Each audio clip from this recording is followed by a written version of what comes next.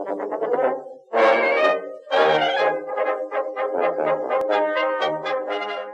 everybody, it's Jeff Coates from Sato Chicken again with another video, and this one is about how I draw heads.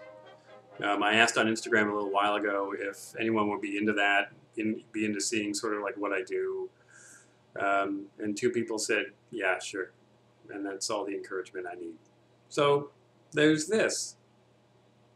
Okay, so as you may know, I work in Photoshop exclusively. That's where I do all my drawing. So I'm going to open up a new Photoshop file here, and the first thing I'm going to do is show you just some basic head shapes, and they are really simple for me, but these are the ones that I kind of use most of the time. And then I'm just going to draw these in a kind of a blue line on a new layer. So I'm going to show you these. So these are my layers. So I use a lot of layers in Photoshop. So anyway, so I'll just draw some head shapes. And this is not what this is not what anybody does. Well, maybe some people don't do this, but usually what happens when you're drawing something and you're trying to draw like an outline on it, first you'll do this. You'll do your circle. And then you get your center line. And then you figure out your 2 head lengths or something, and then you sort of connect those and then do this. That, and then your eyes are going to be like across this line here, and then your ears are sort of there, and whatever. I don't do that. So I'll just get rid of that.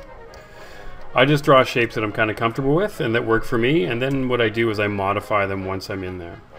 So again, there's that guy. Do this quite a bit. Some of these. This is, yeah, that one, sure. So you can see they're just really basic shapes, right? There's a little guy, maybe a fat guy.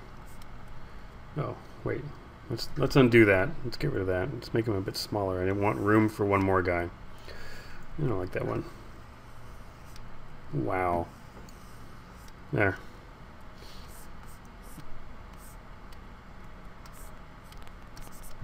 There we go. So those are just those are basic shapes. That's a good start. Okay, so now that I've got those, I'm going to go in. I'm going to use those shapes as sort of guidelines for some heads. And again, really simple. So in my layers, what I'll do is I'll make a new layer. On top of that one. I'm going to close this up so you can see it better. There you go. It'll knock the opacity back on that so it's a bit fainter.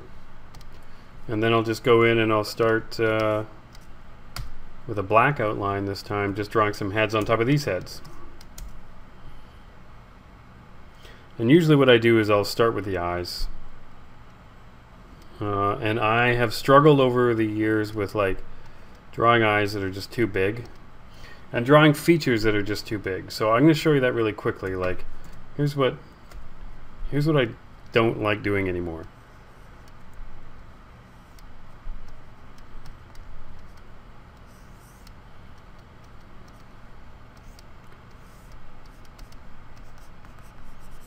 And this used to be, you know, when I was younger or when I wasn't drawing quite as much. This is kind of what I don't know what that line is. This is kind of what I used to draw. So you can see I'm already out of room on that outline. I'm jamming in really big features everywhere. And then this guy, well, he's kind of interesting. For me, it's a little too cartoony. So what I've learned to do over time is kind of like mix up the size of features so that not everything is giant, and I can actually use the space here, because if I'm drawing like a comic panel or something, that head has to fit within there if I have a layout, you know. So what I'm going to do is just draw some smaller features, so smaller eyes maybe.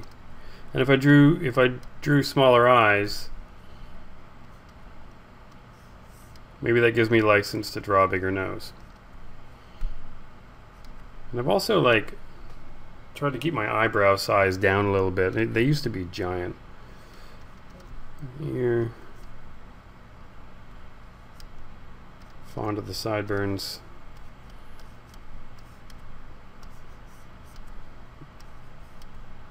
There. So now this guy fits. And then little smaller mouths. I used to do this all the time. But now I'm more fond of, say, something like that. With a little, those chins. I draw a lot of those chins these days. I don't know if you noticed if you've seen my stuff. So, so that's that guy. So you see he fits within the shape that I had originally drawn, which works. And now I'll do another one. And this guy, zombie. Sure, why not?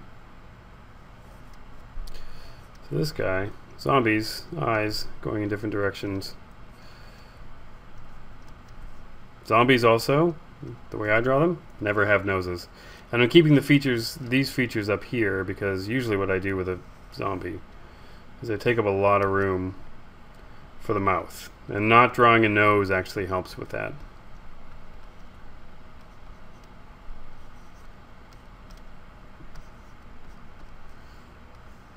And this is just a standard one.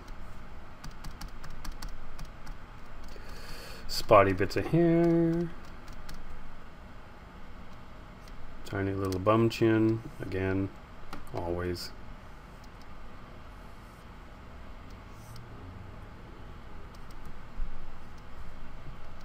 There you go.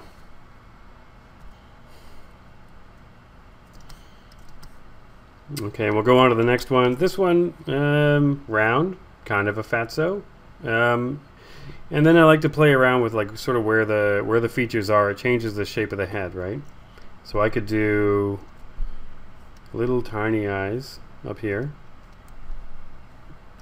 Maybe near there.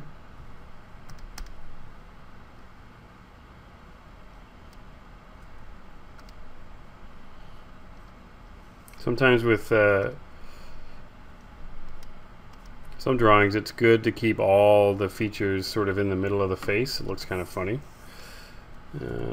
Or I could put the features over here.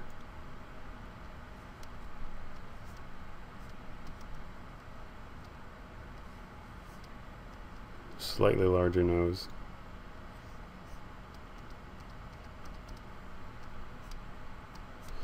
And usually what I do is kind of make it up as I go along, right? Like, I don't know what I'm drawing when I start. At least not now. This isn't really planned out, so I'm just kind of doing stuff.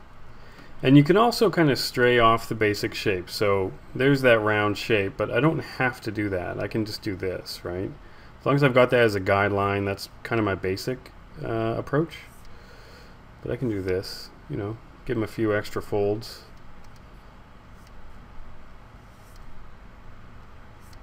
We got that. That's not bad. Not bad. Except see where like this line here and this line here don't really line up. I don't like the way that looks. So what I would do is kind of clean that up, get rid of that. I like this line, so I'll just sort of continue that down there.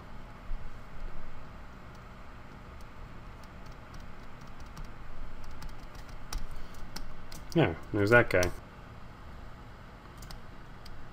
This guy, I feel like I haven't drawn a hipster yet, so that's important.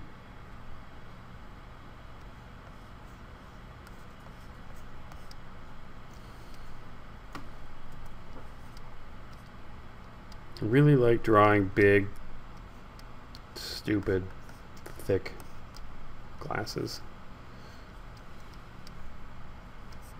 Maybe because I like wearing them.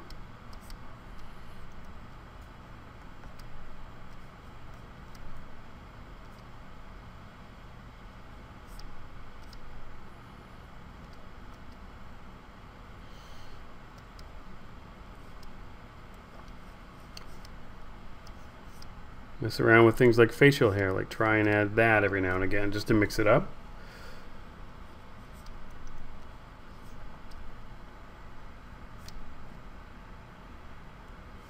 And also just kind of look around. Like, look around at people, you know, in coffee shops or grocery stores or whatever, and just sort of like notice what their hairstyles are, or what they're wearing, or what kind of hats they have on, or whatever. This guy has a baseball hat.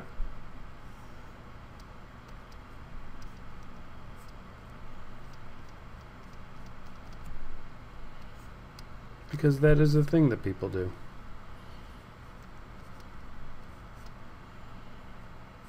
I feel like I've seen this guy somewhere.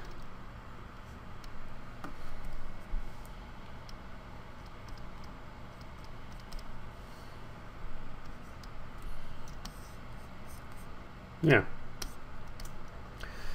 And so with those little pieces, like a hat or a beard or glasses or that look on his face or the eyebrow or whatever it is, it gives you drawing just a little bit more personality, which is what you want.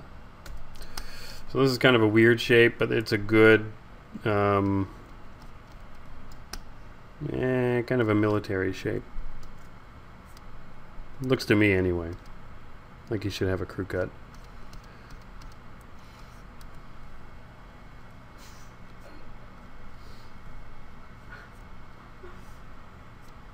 And again, I'm not really following the lines exactly, but that's okay. They're just sort of guidelines. It doesn't have to be the same size either.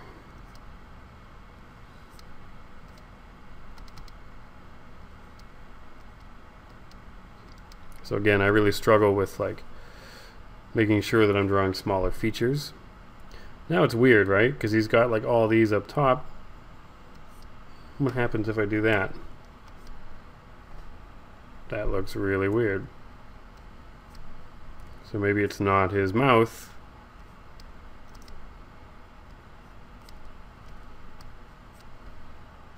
Yeah, there you go. Chin. So then I just have this one here. And this one's kind of a light bulb shape, so yeah.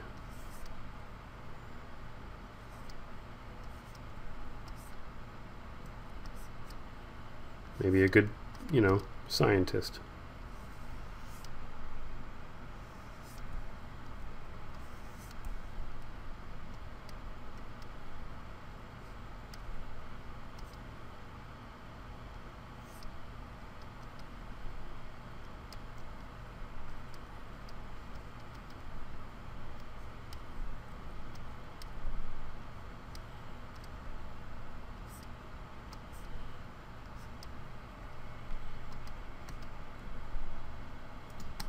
There. So there you can see, just using a few simple shapes, you can get just a wide variety of looks. So that's it. I'm just going to keep these pretty short so I don't bore you to death. Hope that was helpful, and if it was and you want to see more of my work, you can always check me out over on Instagram. I'm at jeff.coates. You can go to my page on Facebook, Sato Chicken. It's a long story. We'll go for coffee, I'll tell you all about it. Or you can go to satochicken.com. Basically what happened was it was available, because who is going to call their website Sato Chicken? Hope you like it, and I will have another one posted next week. Thanks.